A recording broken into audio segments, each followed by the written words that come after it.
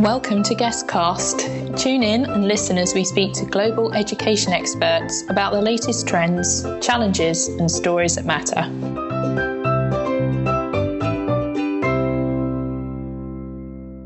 Hello and welcome to the GESScast. Today we're joined by Phil Alcock, founder of AIxPBL, the AI-enhanced project-based learning. Phil's got some exciting projects in development that we're going to dive into today. So Phil, could you tell our audience a little bit more about you and how you first became interested in AI? Yeah, sure. Thanks. Hello, everyone. About me, I guess I'm ultimately an innovative educator, I guess the word would be. I wear many hats, so it's always a hard question to answer. I've been an educator for over 10 years, but I've also been very interested in learning, education, systems, lots of different things in jobs, in technology and higher education and business and things like that. So I got into education. I went over to Vietnam and started teaching and just found it was such an interesting world, just to be innovative, to just have fun with teaching and then have that feeling of, people being taught. I went and studied to be a homeroom teacher in Australia. And then I learned all these great things in university. I loved it, got into game-based learning and project-based learning and thought, this education and the world is pretty exciting to what can happen. And then I went to the schools and realized, wow, this is completely different. What's going on? A lot of teachers running around giving worksheets to kids, a lot of problems in schools and things like that. So I guess I sort of took that on from a really early time and thought, you know what, I'm going to try and do this project learning and innovative learning and try and make learning a little bit more interesting. When I was a sustainability teacher in Melbourne, I wanted a way to connect with all the students and I only had them once per week. So that's where I started getting into project-based learning and problem-based learning. And I started to just work it out and read about it and learn about it and listen to podcasts and all those kind of things. And then over time, I just started to just really develop my project-based learning. I read a lot more. I got into the PBL Works gold standard and things like that. And then I started to be a teacher. I did a few different roles as specialist roles. I went over to Mexico to a project-based learning school and got in there. The school was it was advertised as a project-based learning school, but it definitely wasn't. There was definitely, they did one project a term and they didn't do them very well. They just kind of followed a basic structure, but it wasn't really involved and it was messy. And, it's, I guess, the start of project-based learning. But I started to realize that, my skills are pretty good. Maybe I can teach people. Maybe I can find that, let's find ways that we can teach teachers how we can learn about project-based learning. And so over time, I just found that the kids were engaged, things were interesting. I thought this is a really great change of education. And then AI came along and it was wow, now all that extra time where I have to connect curriculums and personal interest and all those things that I've wanted to do and never had the time to do, now I can do it. So I had that decision. I thought, well, can I do another year and really get into project-based learning and AI, or should I take a year off and just kind of learn about this AI stuff and try and teach other people around the world? So I just jumped onto LinkedIn. I met John Kelly from Colegio Ikigai in Mexico City. I talked about a few ideas. We came up with the name AIxPBL, and then we just started getting into the idea of having a whole school approach to project-based learning. And then over time, I just kept learning about it, sharing my things on LinkedIn. And here I am, really. I'm very busy. I work with a lot of different schools and educators around the world. But I find that my passion, and the reason why I'm sort of explaining the whole thing is my passion's taken a long time to develop. And for project-based learning, there is a lot of parts to it. And there's a lot of things to learn. And you start off and you don't really know what you're doing, and the kids are in groups and some people are working and some people aren't, and things like that.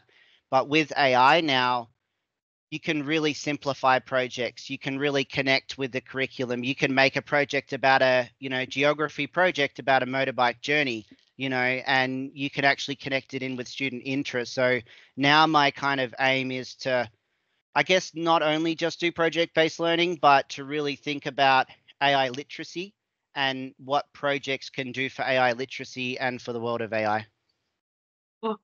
Oh, we've Yep. covered a lot of ground. Yeah, you've Yeah. worked on so many interesting Sorry, that things was a long already. answer. No, that's all good. It actually made me think of some other new questions aside from what I've got written down. What are the key differences you found with teaching in Australia compared to Mexico? Yeah, I mean, I didn't really get to see the full picture. I was in like a privileged school, really. It was an international school. The most of the kids that went there were very, very privileged, compared to the rest of Mexico. So it was a little bit different. Um, I guess like ultimately it's the same thing. Schools are all the same. We're all trying to teach kids how to write and read and how to do maths and how to treat each other well and how to solve problems and those kind of things. But Mexico is incredibly different. The teachers, the way that the public perceives teachers, just in like the social structure and things like that, their pay is really low. International teachers, it's low, but like general teachers in Mexico is extremely low. And and that's the difference that I see. It's just the motivation that I might have as a teacher. I'm sort of privileged in a way because I get paid enough that I don't have to do another job and I can learn all these extra cool things, whereas a lot of teachers in Mexico have to do multiple jobs to keep going. So same with America as well, really. um Wow. and so they don't have the time to do all that extra study and extra things that we might be privileged to do in our jobs. Even though we're busy, we can still do it. Whereas that's the biggest difference I see. Like these guys can get paid really, really low. They can teach at schools without even, any, there's a teacher that had to bring a CD player and bring it out to an area that was a little bit risky. And it was like just bringing that CD player for the kids to listen to a song and dance to it at school is actually a risky thing that person can get robbed for their CD player and it might not be a good idea. So, I mean, the differences are exponentially different. We complain about things, about challenges we have, and they're very valid with parents and things like that, but what Mexican teachers go through is, yeah, amazing. They get sent to areas. There's a lot of females. They travel by themselves to these areas. They have to go on roads.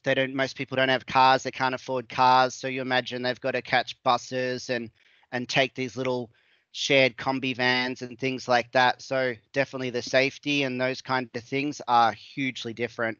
And that's not even to mention the pay, the benefits, and the challenges of the job. So yeah, that's like the biggest things that I see. The international schools are a little bit different. They're a little bit luckier. The teachers that work there get paid a lot more than probably even get paid more than doctors in some ways, but because they know English and they know the other systems, but most other teachers don't have that privilege. Yeah. Yeah, it sounds Yeah. like it's just on a whole different scale, really. Yeah. Yeah. Well, going back to some of the projects you're working on, because I know you're working on a lot. Can you tell us a bit more about your project with iCamp? Sure. So yeah, the project with iCamp is working on two different things that I'm working on. One of them is like a curriculum design, which is like instructional design. I'm kind of bringing a bit of that project-based learning approach, looking at ways to connect, to have good quality learning in STEM centers, but also have it to be engaging, that they're learning coding or they're learning about hydraulics, that it's actually really valid, good learning, but it's fun. So it's like that mix of like a fun project with some really good learning. So I'm sort of working on that, helping them redesign their systems with summer camps and also after school, which is really fun. I'm also helping them with a AI development project, and that's going really, really well. That's what's it called? SchoolEd.ai.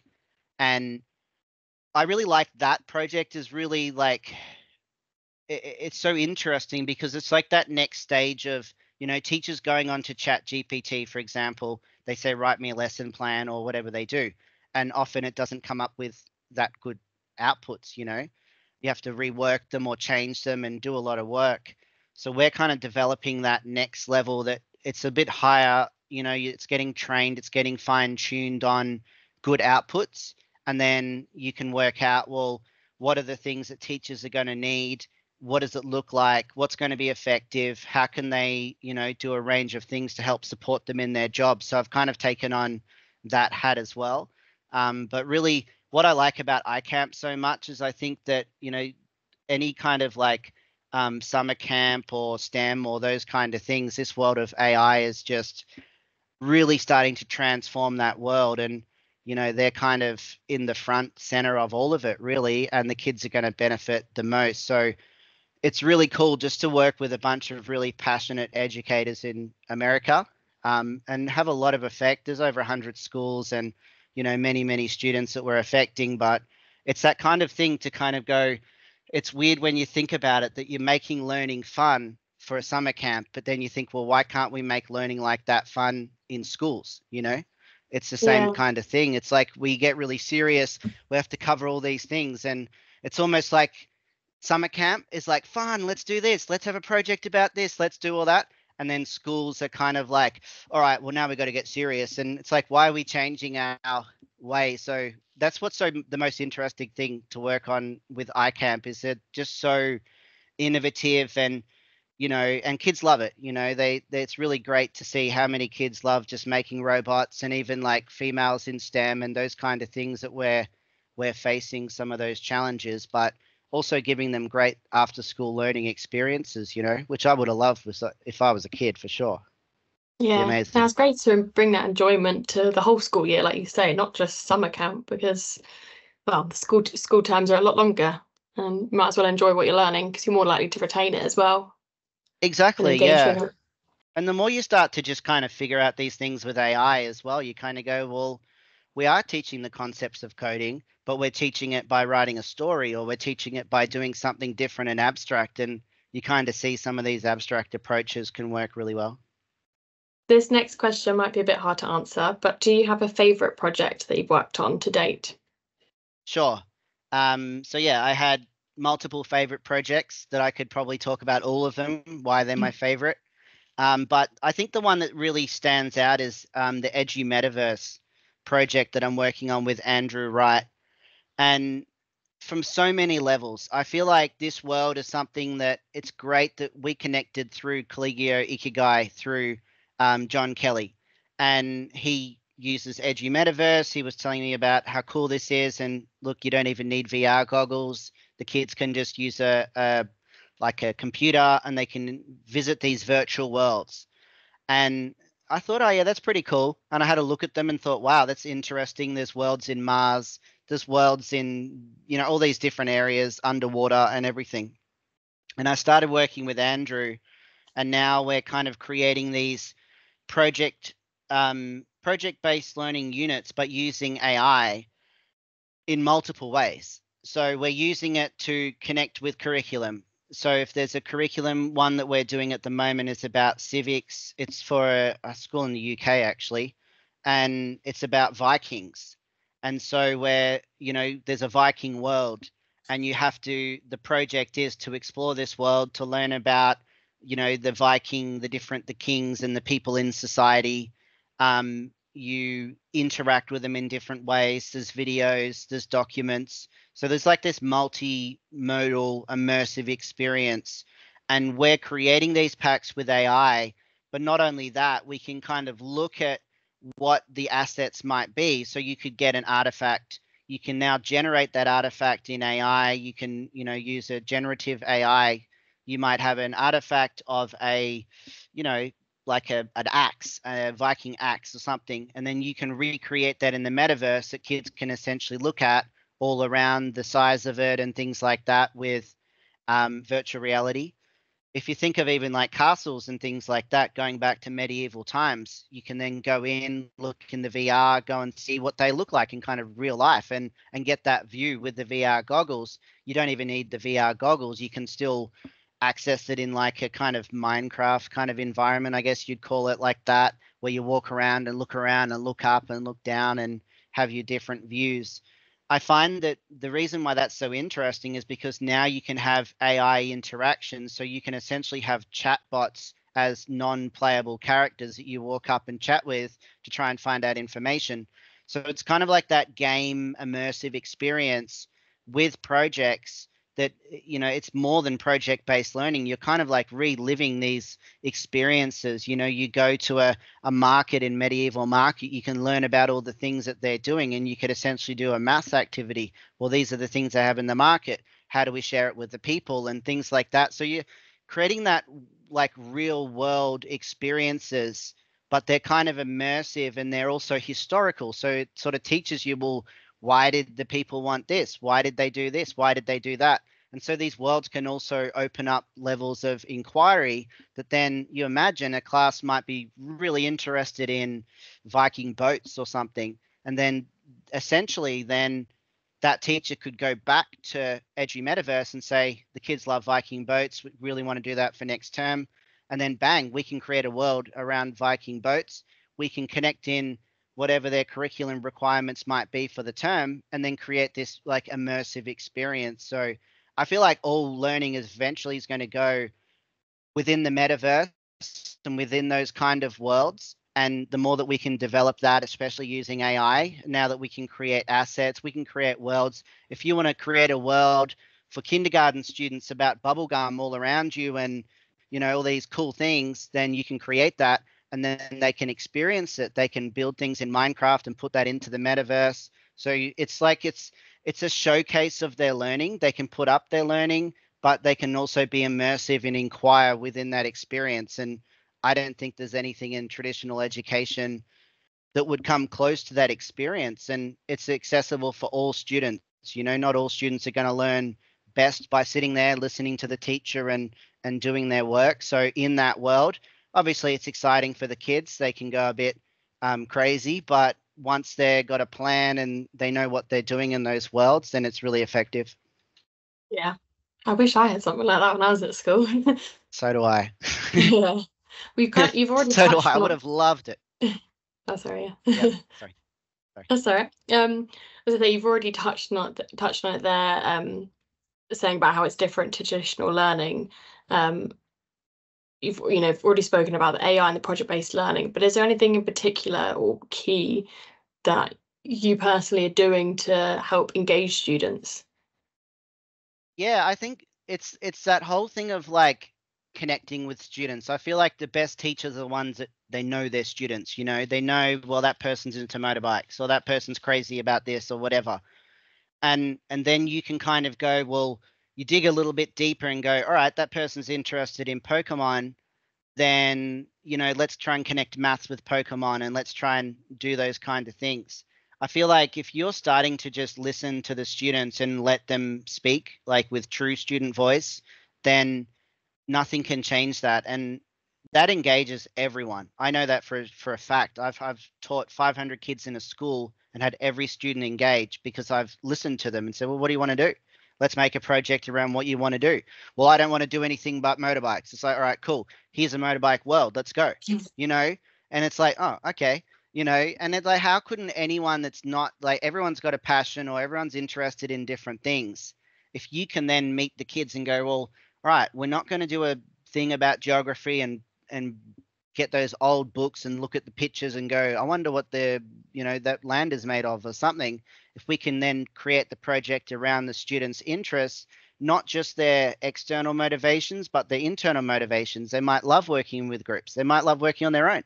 They might love just meeting with their group once a week. So you're sort of like the way that you can interact with what the way the student wants to learn, they can still build other capabilities, but they're going to be engaged. If they're interested in motorbikes and they're obsessed, that's all they do on the weekends, in the evenings, whatever, they're always talking about it, they're reading motorbike mags, then why not make the work around what they're interested in? If they're interested in writing a persuasive essay, well, try and persuade your dad or someone about, getting a new motorbike or something like that. Then if you then start to see the student like that, you're shifting the way that you look at learning and say, no, you have to learn this. Well, why do they have to learn it? We don't know what the future's going to be. We always say, you have to learn this. This is important. You have to learn trigonometry. You have to learn algebra. You have to, there's all good reasons why we learn things, but we're constantly not giving the student that choice. We obviously can't say do what you want, because it's gonna be chaos, but you can structure that enough and give people their intrinsic motivation, and then students they're gonna see, wow, this teacher cares about me, or this school cares about me. I'm obsessed with motorbikes, and now we've got this whole metaverse world. The teacher said I can just work on this for the next 3 weeks, go in the world, explore it, make my motorbike journey. No one said no to me. No one said, no, you have to do your work. People have said, oh, this motorbike thing is great. We want you to learn. We want you to go to school. Then let's make a project around it. I don't see like any way of that not being inspiring for any student. And sometimes you do with learning plans, you have to go a little bit away. You have to be like, well, we have to make a few extra allowances, and then that student's in a better situation. They enjoy school and their learning progresses, because you're giving them that time to go, well, what do you want to learn? What do you want to learn about? What are you so passionate about? And if their kids are really passionate about something, let's do a project on it. Let's see what we can learn in that project, and then see what comes out of that. And then in the motorbike one, you might be like, well, wow, look at this. We can learn about volume. We can learn about this. We can learn about that, and start to shape that around. And then that's where you're having the student as someone co-creating what they're learning, because they're starting to go, well, yeah, cool. We could do the history of motorbikes. We could do, okay, we might not be able to do the history of motorbikes in ancient Egypt, but we might learn how they got around then. And what did people do for fun back then? Did they ride camels around? Did they, who knows? But like, do you know what I mean? Like, you're changing that interaction, and then that gives people, like, the problem is with traditional learning is it doesn't look at the student ever. It looks at the content. This is what we need to teach. This is what the kids have liked before or something. It looks so general. But if you just start to twist that around a bit, you will have engagement for sure. Yeah, definitely. It seems like a really great way to get an individual child to understand how they learn best. Yep. In order to retain information and enjoy it, and engage with it, rather than just, otherwise it is very much the traditional get a book out and read it. Some people just don't learn that way, so No, it's no, finding what works for that individual student. Yeah, I think, and teachers are really good at that, like, I feel like in some ways that we probably try and do too much, when it's just, in a lot of ways, it's like, just get to know your students, find out what they want to do.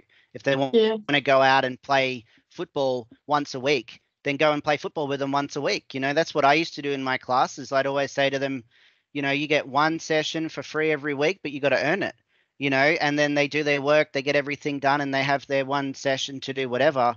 We really got to start shifting and listening to the students. I feel like that's a great thing to do. Yeah, definitely.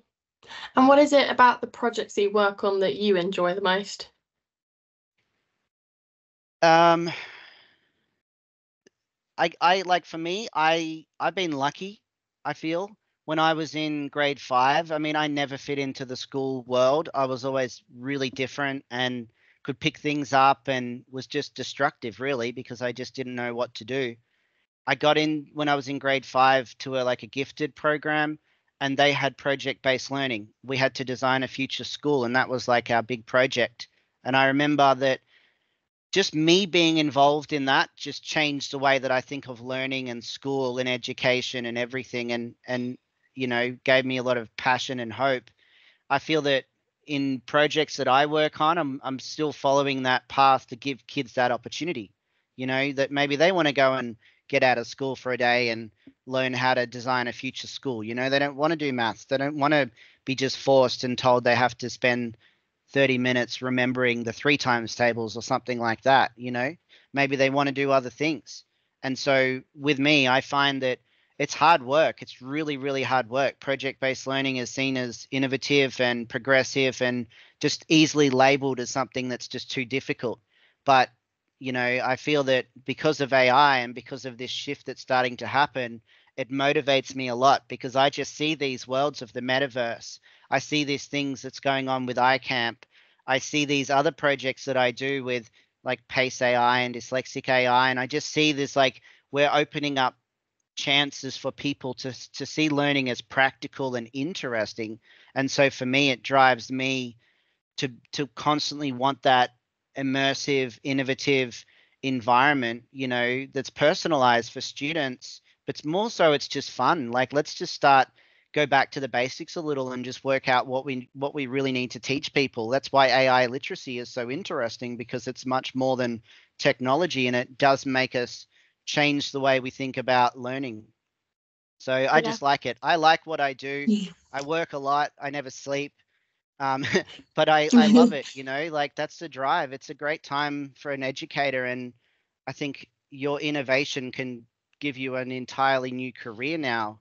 And we've never had that as educators before, where we're in a cool time to connect the world and make learning a bit more interesting and help the worlds of education systems that are just falling over. Yeah. That's really lovely to hear how much you love your job and what you do. Thanks. Thanks. You were recently previewing a new Teach AI policy resource. Could you tell us a little bit more about this? Sure. I've wrote this down because I just want to get these kind of things right.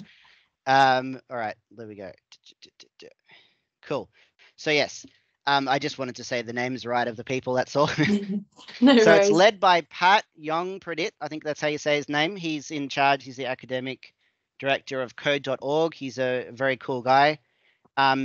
And what I really like about this Teach AI is that it's a whole range of different policy ideas, so foundational policy ideas. It's designed to help educational leaders to understand AI's implication and create policies focused on teaching and learning. The steering committee is Code.org, ETS, ISTE, and Khan Academy. So it brings a lot of credibility. What I really like is that there's a humanistic approach to it rather than just this cold kind of rules that seem unattainable. I feel that so many people are together in trying to understand how AI is going to work, you know, in every subject, and, you know, right from the bottom level all the way to the top. And we need to be together from the superintendents to the teacher. And that's what I like about it. It's a way of just connecting great educators and great leaders and have that kind of similar way, you know, that how are we going to implement AI and what's this going to do for learning? The World Economic Forum just recently came out with basically saying that problem-based learning and the project-based learning is going to be the way that AI is going to be integrated. So I feel like what's so interesting about this is that we're working together. We're finding approaches to kind of go, well, maybe we do need to go back a little bit. We don't need to just put this onto the technology teacher, and we really got to stay away from that, because there's so much benefit in AI in every subject that if we put it all onto the tech teacher to go, well, now you're teaching AI and you can worry about it and everyone can just go about their day. If we have a whole school approach, if we're using these great, you know, foundations and businesses and committees and whoever these people are made up of that help contribute to these kind of policies are the force behind it, and they're making sure that, you know, we have to go with policy. We have to make sure we're doing this right. We can't just go, everyone use ChatGPT, good luck, because there's a lot of damage that can be caused with that. So we've got to be careful. We've got to move slowly, but also together with these kind of humanistic approaches, we can actually change a lot of things in education, kind of go back to the basics a little and say, well, you know, how does this benefit the students? How do we start to invest into ways of student-centered education? And those kind of questions that can happen just from the AI literacy is great. They do have webinars on May the 15th. So if this podcast, whatever's out before then, feel free to go on to Teach AI. I'm going to go to those webinars as well and be part of it. But I really think that, yeah, like get involved, follow Pat, follow these kind of people that are talking about AI, and even the superintendents, you know, everyone's on board, and just find out what's happening. And so AI can be part of your school, and also not a daunting thing, not just like, oh my goodness, what does this mean? Do we have to have robots talking to, you know, the parents in the future? No, we can start by just following some of these basic examples, creating some of these guideline documents, and starting somewhere. It gives you that somewhere to start from. And I really think it's going to develop into something interesting. Yeah, it certainly sounds it. Yeah. So what would you recommend to leaders in education who'd like to implement project-based learning in the classroom? Because that's something you have so much experience with. Yeah, I think there's a bigger. I thought about that question that you said, and I thought there's something bigger than project-based learning at the moment, and it's AI literacy. I feel like let's look at AI literacy as an integration, and then how can AI be integrated best, and then look at problem-based learning and project-based learning. I feel that there's so much complexity with project-based learning that you'll see it. You'll see the way that I've done webinars, I've talked to many educators, and a lot of people are confused before it even begins. So I feel like the best way is to go, well, let's just start really small. Let's have a small project per term, but try to make it community involved. Try to do, for example, at Coligio Ikigai, they had a dinosaur one. They invited the parents or the kids dressed up as dinosaurs, and they had little dinosaur eggs and riddles and like all that stuff. That's as simple as it was. It was one little project. The kids wake Yeah. up one day, there's dinosaurs roaming the world, and what do we do? And that became their project, but they invited the parents along, and the parents then started to like be involved in the project and go, well, this is a really interesting way of learning. The other kids did an Olympic sport as well, at the same school, the higher elementary kids, and they invited their parents, and they were teaching them all these Olympic sports that they made for the alien planets. So what was best about it wasn't the project so much. Some of them were messy, some of them were better than others. Some people work better in groups, all those kind of things that happen. But the best thing that happens is it's a way to bring the parents in and go, have a look at this project. We started with this idea that all the kids woke up and there's dinosaurs roaming the streets. Now we learnt about ecosystems. Now we learnt about history. Now we learnt about food and safety and shelter.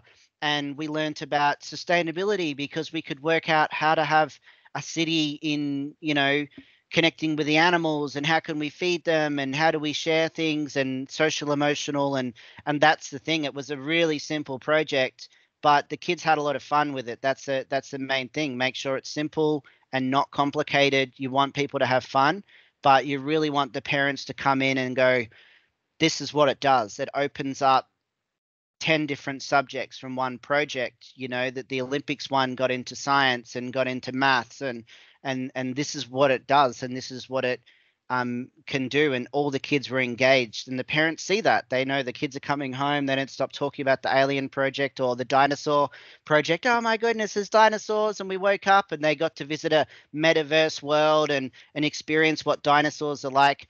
That's what, like, you want to have something really good to bring in the community, not overcomplicated.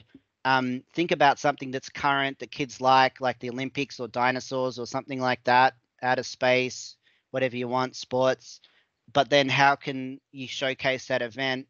And then that becomes the motivation for the kids. They got to get all their work done, their project. They might build a diorama, whatever it's going to be, but they're trying to show their parents as the showcase event. They're not trying to prove that to the teacher and go, I want a mark. They're trying to teach their parents and teach the community about what they're learning. And that's what I feel, that if you can get a good project, then connect with the community is the number one thing. Right. Yep. On the flip side to that, what are some of the challenges you think leaders in education are facing right now? A lot. I think there's always been a lot on any Yeah. leader anyway.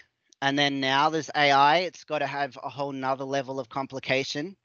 I think the biggest thing is trying to work out, well, number one biggest challenge in the world, in my opinion, is the teacher shortages and the low pay for teachers. And how can you face that challenge without having more money? How can you train teachers about AI literacy without more money? So money's a huge challenge. How do you budget for these things?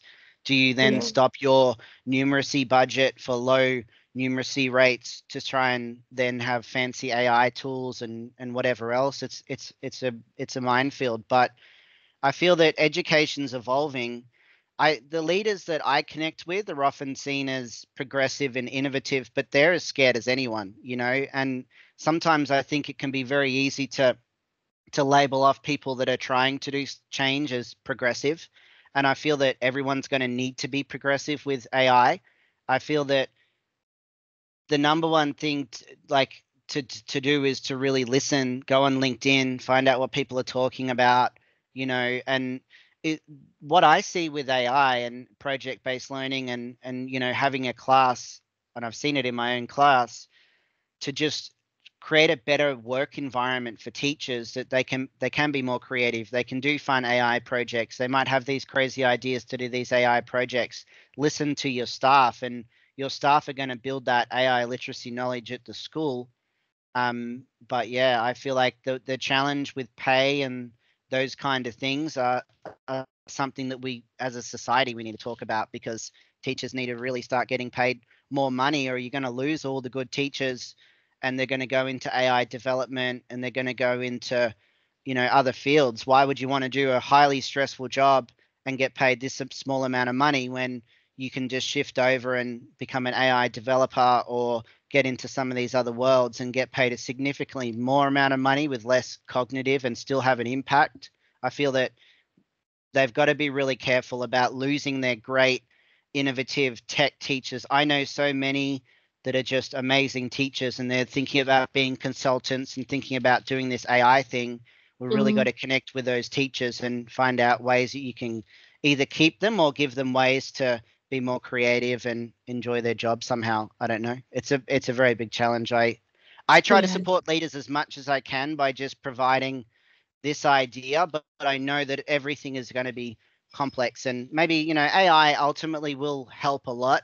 It's just going to be hard to get that integrated. So yeah, that's the key thing, isn't it? Like you say, the money and the pay really does underpin everything, because some schools just don't have the access to all of these things that will allow them this integration and development. So it's a lot of money too. It really is. I mean, even if I was working with one school, there's at least 50 hours work that I'm going to have to do, and meetings and things like that. So you start to add money onto that, and multiple staff, and it starts to get expensive. So yeah, maybe it's a real, what I'm learning a lot is that now schools are starting to become closer network together. So they're creating like stronger networks of schools, and then that way, instead of one school having to do all of this, that school might do science AI, this school might do tech AI, and so then together they're covering it.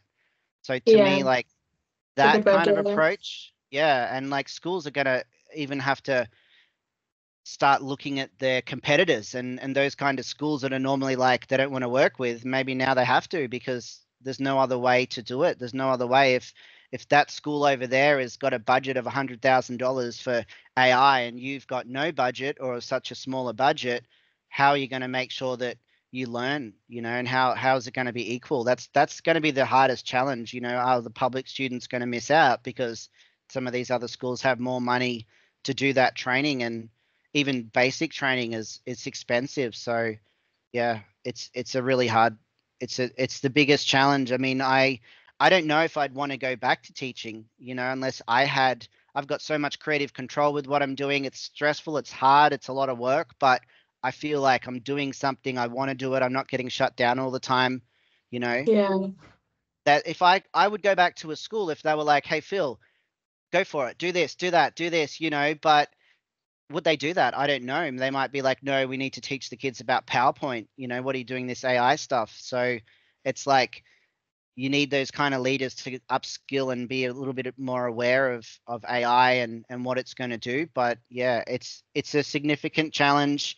And I think that it'll only happen with teachers having more freedom, and feeling a little less like, I always feel like teaching is stacks on stacks. You're just carrying a book at the start of the year, and then by the end, you got so many books, and I got to do this, I got to do that, I got to go to that parent, and you're constantly just being swayed to wherever you kind of go, but you want to have less of that, you want kind of less of that. So I don't know how that's going to work, but it's going to take a lot of money and investment and freedom for teachers. Yeah.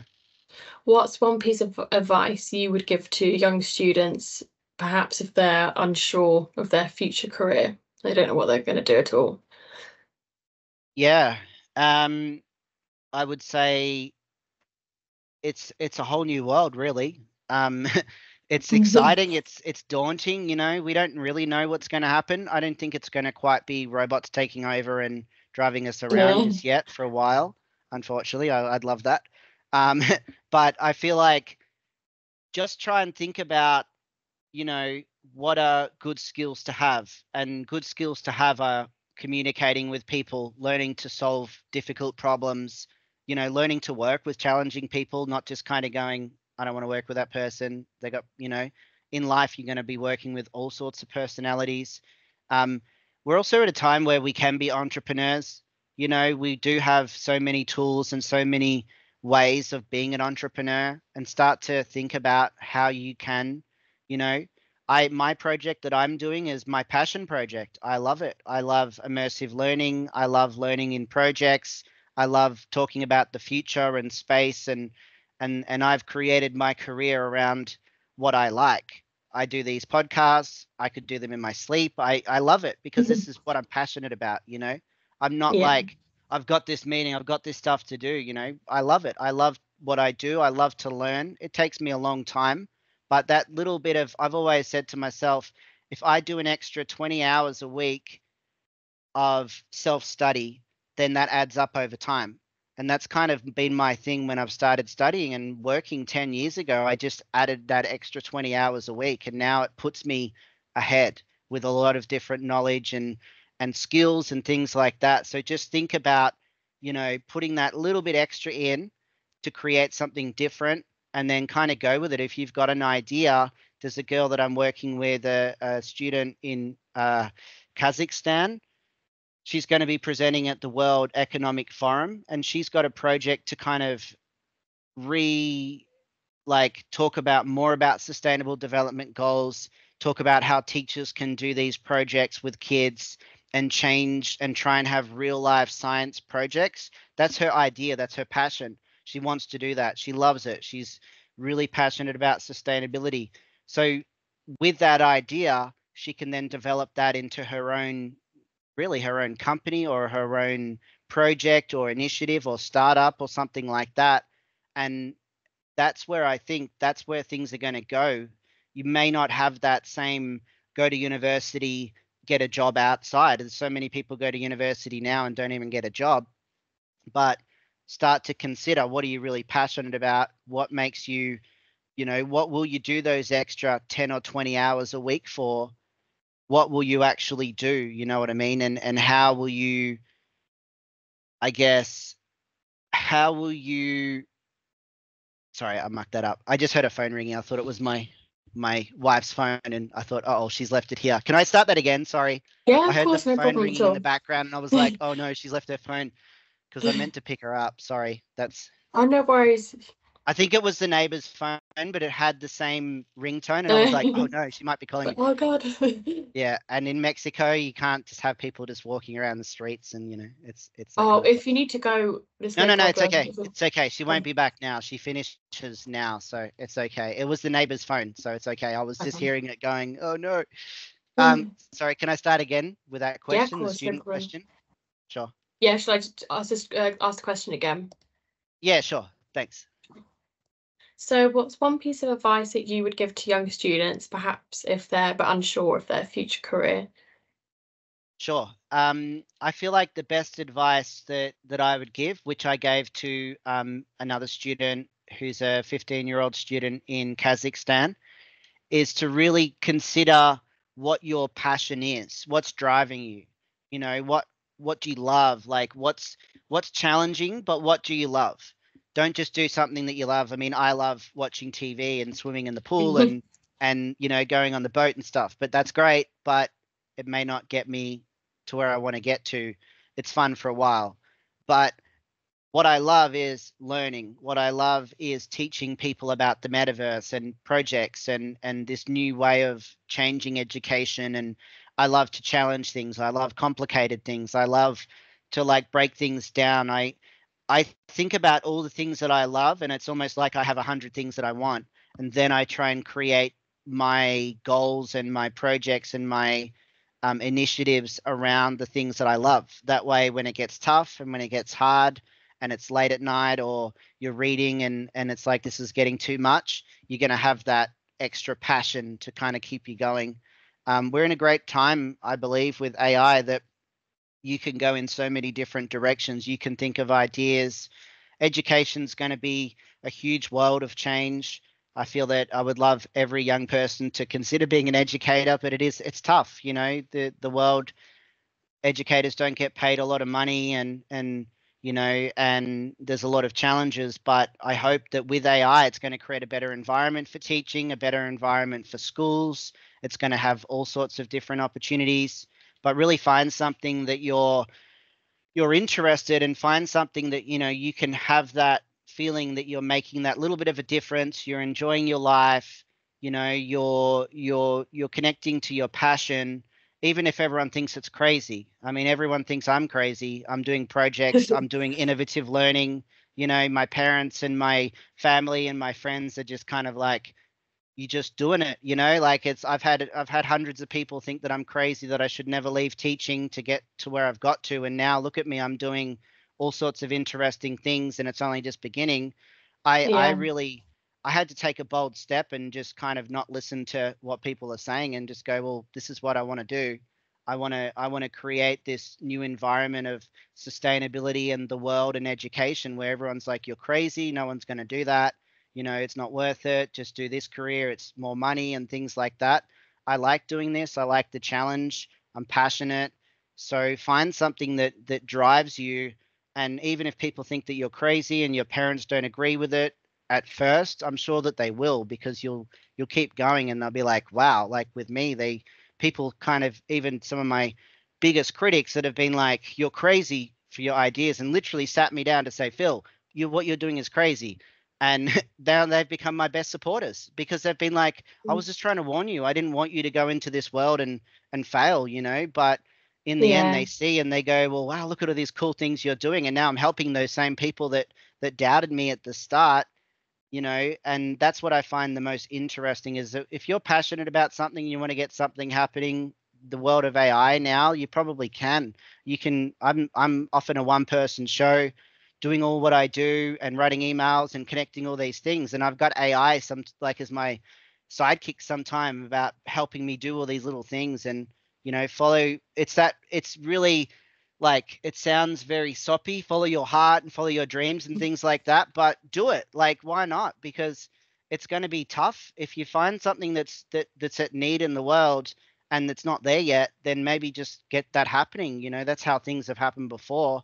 And, connect well, have a good support network, have good friends, don't take life too seriously, and you'll find something. You'll find something that you love, and you'll find something you enjoy. And you might, like me, sometimes I get emails from people and say, wow, you've inspired me to do this, and now this is happening in the class or the school or something like that. And it's a great feeling, because I know that came from my own decision to go, you know what, I'm going to go out on my own.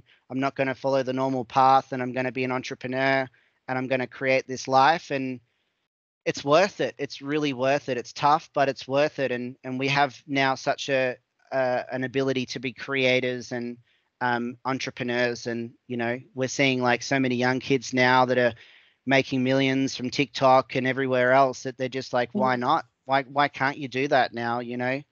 Follow that dream and do it well. Yeah. Yeah. Great advice. It really is trust your gut. I mean, you know yourself best and you trust yourself. So I think it's a very true point of, people might be a bit unsure and a bit like, oh God, what are you doing to begin with? But when you prove like, no, look, I know myself, I'm going to find my way with it, they will come to understand and be on board with you. But just, yeah, it's keeping that trust in yourself, isn't it, to push through. Yeah. And most people, like, I think we overcomplicate everything in life. Most people are just Yeah. kind of winging it, like these Yeah, for AI sure. people and everyone, you just kind of often just picking it up as you go. And how many jobs do you do that? You just, I don't really know what I'm doing, but I'm working it out, and suddenly you can do it well. So it really is Yeah. follow follow your instincts in that way. Yeah. Yeah. Well, I think that's a lovely note to end on with some great advice. So thank you so much for your time today, Phil. It's been really great chatting with you. Cool, And thank you. we're really excited to see the rest of your work for the rest of this year and into 2025. We'll get you at one of the guest events at some point, and we'll be chatting again in the future. Yeah, cool. Thanks. Thanks very much. Enjoyed it. Soon. Thanks for joining this week's GESScast. Make sure you visit our website, GESSeducation.com, the essential resource for educators, to subscribe to the podcast and to enjoy the latest education news.